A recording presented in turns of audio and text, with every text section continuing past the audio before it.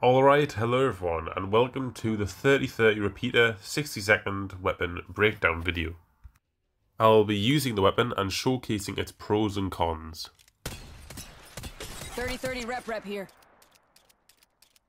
The pros for the 3030 repeater is it has strong medium range potential, low recoil, decent fire rate, ability to reload bullets during a fight one at a time without emptying the mag, fairly reliable hipfire at close range, especially with the Shattercap's hop-up, can open doors by shooting the handle, and efficient with ammo.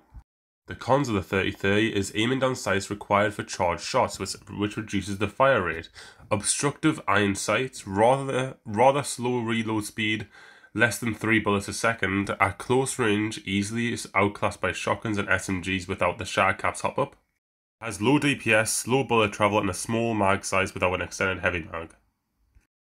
Anyways, thank you guys for watching, and I'll see you guys in the next one.